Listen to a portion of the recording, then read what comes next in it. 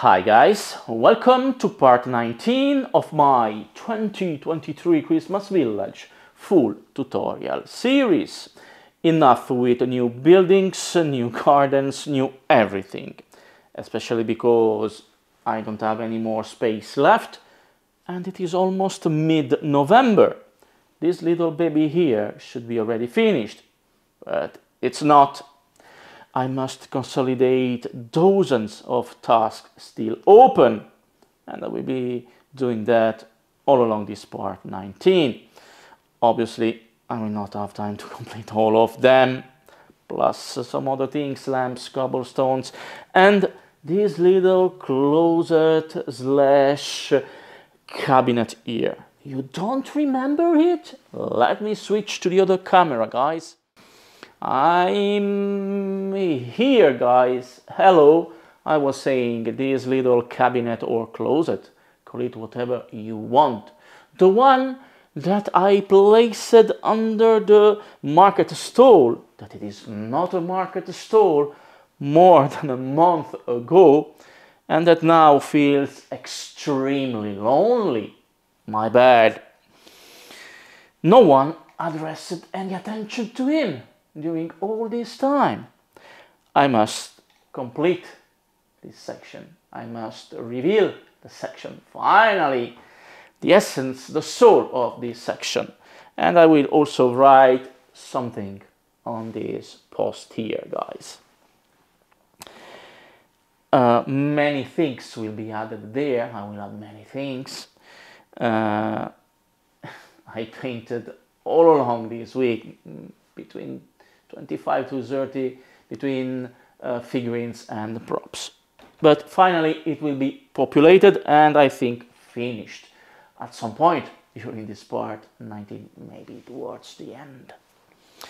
But I must concentrate there, lamps, cobblestones, not real but printed cobblestones, because I need to finish the center, the middle, the part that are not accessible easily from the perimeter, guys. So I will be doing that. Maybe you are noticing that I've added a layer of light gray to the chapel there, plus some other things that I will show you in the next minutes. But I must work there, wires, etc. And then the cathedral that you aren't seeing is not touched. Still to be painted. I will leave it as last task open.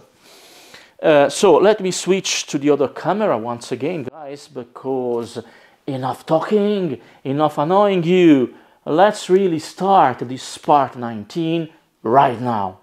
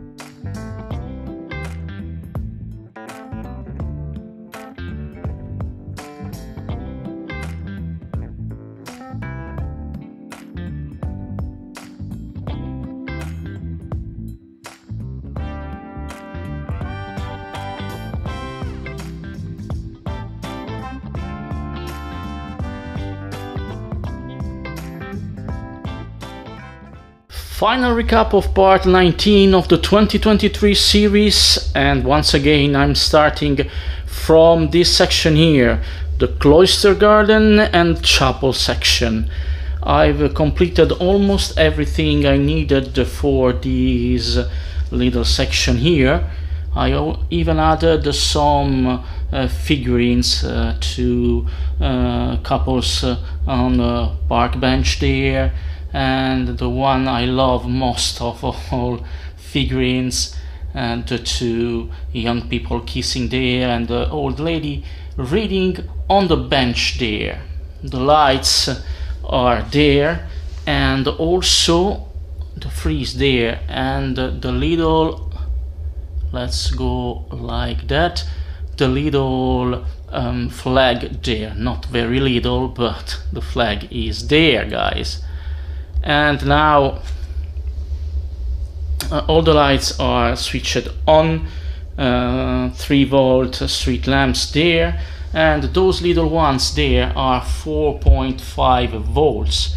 That's the reason why I had to use 2 different AC adapter. And on the back I added a little tree there. Not completely finished, but the big work is finished, and even there the street lamps are there. I've also added some more leaves. In part 18 there were only red leaves. I added some yellow leaves because fall to winter leaves are not always all red or all yellow. Yeah, they have many different colors.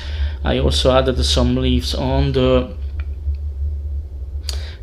bench there, etc., and they are glued there, okay, so they don't move. Even those ones are glued together. Some of white on the hedgerows there, on the edges, and the statues, or maybe Odin is not perfectly aligned like that. Even the pub and Lucy's chocolate shop are connected to the AC adapter, not switched on. The light here is switched on, even the one behind. I don't know if I can get you the light there. No, but under there is the light and it is switched on. Nothing changed here on the ferry wheel level, but I will add some stands here and there. What else here? Nothing else changed really. Completed the cobblestones. There are still some free spots left, but I will add the snow, and then the canal fences here just to test. Maybe I will leave this little Louisville figurine there, the little crane there with the boy or the young man actually in the crane, simply because the big one that I've removed was preventing the point of view from this point here. From this point here, no way to see what I will be adding there, some trees or some other scenes. 2 giant crane, maybe I will use that one, or maybe I will model 3D model and replace the big crane with a smaller one. I've also connected the lighthouse and lighthouse keeper house to the AC adapter. All the wires are masked under everything, as I always do. Maybe that giant lamp there has a very bright LED. It is the first time I'm using that LED, that type of LED, and it is absolutely very bright. With just that LED I have the widest range even possible illuminated by the lamp. So no need to add another street lamp there. those 3 ones will be enough. Here, and you have seen during the testing that this section here is completely in the dark. Maybe when I will switch on this street lamp here, this Viking street lamp here, the lantern there, because those are really street lamps with fixed LED inside, those one are flickering, so these are more some lanterns and those are really street lamps. Maybe when I will switch on this lantern here, something will change, but here completely in the dark. I will add another street lamp there to get lights towards that direction, towards the stairs, but I don't think it will be enough, so I will have to try to figure out a solution there, because I don't want these. I know this is plain sea, and during the night no need to see what is happening there, but I don't know, maybe it's better if I place some other lights. Then I wanted to place something there between the stairs and the arcade part of the chapel. I still don't know what. Plenty of space here to add all my figurines, a good part of all my figurines, and big intense work there, but the hard work, it is finished. I will just have fun from now on, adding some trees, adding some figurines, etc. Let's get towards the important part there. Hello? Are you there? Yes, I am here. Guys, that is the point of view of this section here, guys. The point of view, and I will let you read correctly what I wrote there. Today, laundry, guys. Okay, what I modeled and printed and painted. A big giant sink with some dirty clothes to clean, some soap, even some heater for some hot water. Then I painted it everything, and then I've also added a layer of medium gloss. An ironing board, sorry guys, ironing board. I know maybe it is too modern for 1800th century Victorian Viking village, but I don't think it's exaggerate. I wanted to something that could remember a laundry, and why not an ironing board with some antique iron. Sorry guys, little problem with the camera. I was saying not to exaggerate it, at least for me to have such an ironing board, such a modern ironing board in Victorian era. But the iron there is an ancient iron.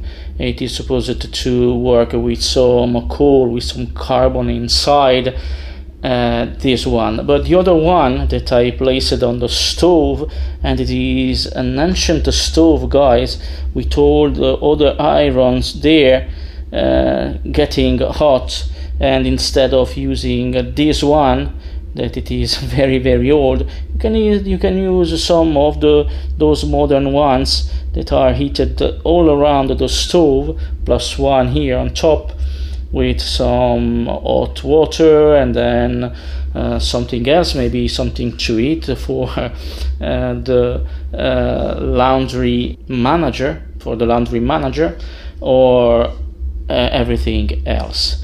Also there a wringer, guys, a wringer, or also a mechanical washing machine. If you place the top here, you can wash or clean the clothes, and then this is the wringer. Okay, so a wringer, an ancient wringer, plain wood, here some copper, and you turn the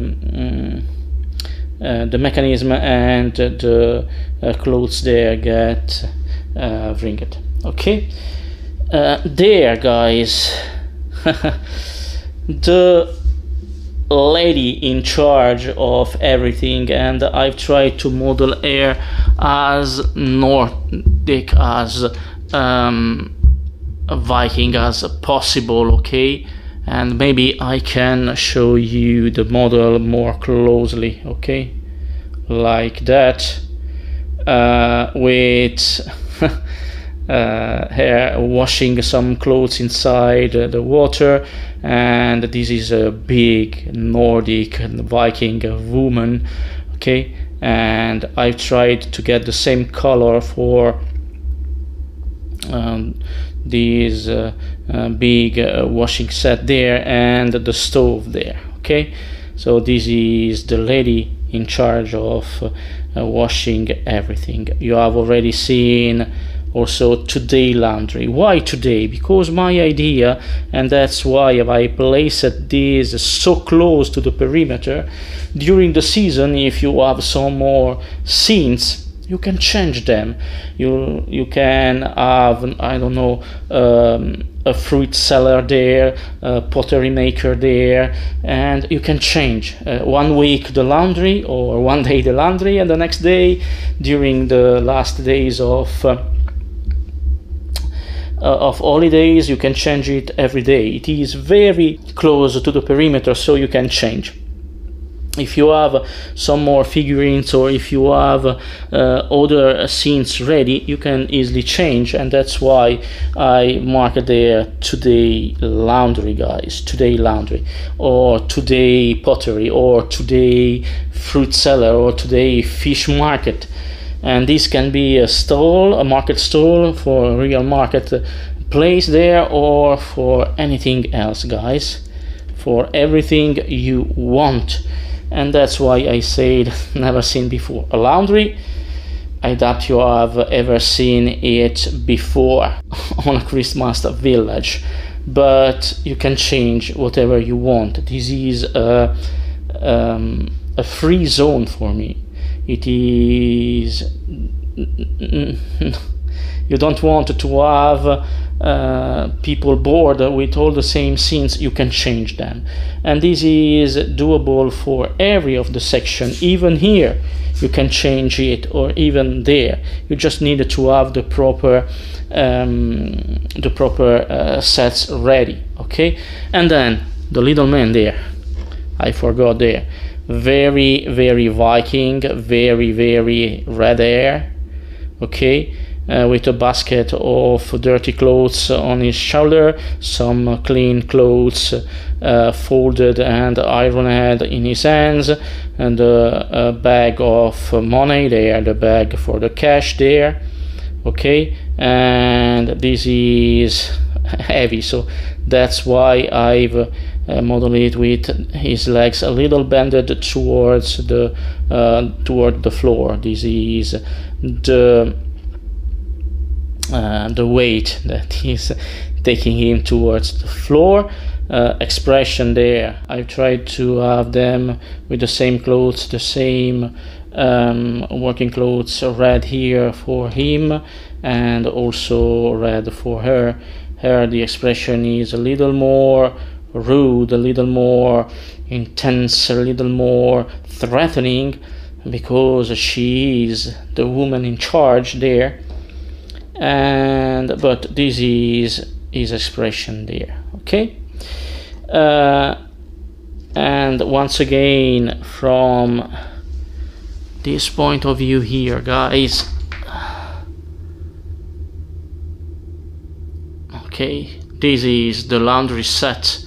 You have waited so long, and maybe I will slide something here and there, but everything is visible. And here some benches for the customers there.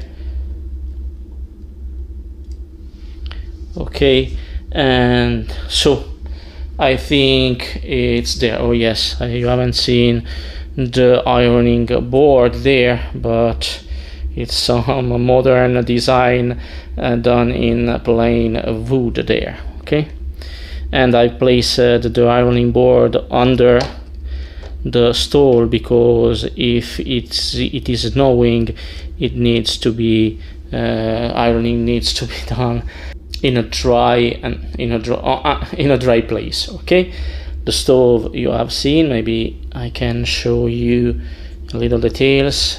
Okay, this is my vision of a stove with the irons, all the irons there, and I painted it blue, dark blue navy, with a big amount of iridescent silver, because I wanted this to be pure metal. Okay guys, so this is the result of the stove, even for the stove, and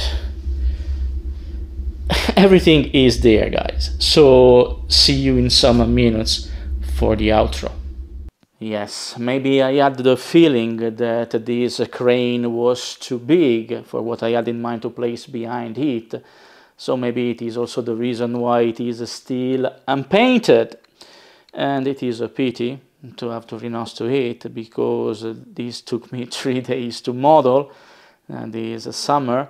And it is based on a real medieval human-powered crane, guys. So it is functional and absolutely real. But now it will remain as a souvenir like that. Maybe I can redimension it and make it a little shorter, a little smaller, but that way it will lose its visual impact. So no, guys, I will try to find a shorter crane, an idea for a shorter crane. I will try to model something, or maybe I will leave the Louvre figurine there instead of everything else. But that Louvre figurine, the crane, is not reaching the boats, so I don't think it is neither that the correct solution. I was really scared to work on the center and the middle section, because it is unreachable from everywhere. And it took me double the time to make all the wiring, to connect all the street lamps, to check if everything was lighted in plain dark, to add the cobblestone, and to verify everything, then to add the canal fences. Double the time. And I worked completely stretched all the time. So maybe tomorrow, not tomorrow, in just 3 hours, my back will take me once again into hell, because I'm old, guys, and my back is not the one it used to be 10 years ago. But now I will have really fun to complete the free space there with some micro scenes, with some figurines, with maybe some little street carts, street market stalls, etc. I don't know yet, but it will be very quick to complete there. Still need to complete something also here, but it is reachable. Everything is reachable. So also I will go very quick there. The section finally revealed, guys. It's no more a secret. It's no more a mystery. I don't think someone figured out what I had in mind there. Everything was created around 2 weeks before I placed the closet there, the cabinet there. And now, let's call it with its proper name, the laundry section is ready. Please tell me if it is to exaggerate, but believe me, you will not find any section like that in any Christmas village. You are free to check everywhere around on every social media a laundry section and an interchangeable section there. As I told you, you change the figurines, you change the little writing on the cart there, on the post there, and you can have another section. And that's why I placed all that section and the other section on the perimeter. I can modify whenever I want, with whatever I want. My design, as you have seen, is always something dynamic, strike a pose of a dynamic, instead of having some Lemax figurines. I don't have them right now, they are in the other room, but they are always too steady, to doing nothing. My figurines, I tend to model my figurines every time with something dynamic into them. Please don't forget to subscribe, comment, and give big thumbs up. Thank you for watching. Thank you for bearing, guess what, my absolutely awful English, and see you next time for part 20, but only if you really wish. Bye, guys.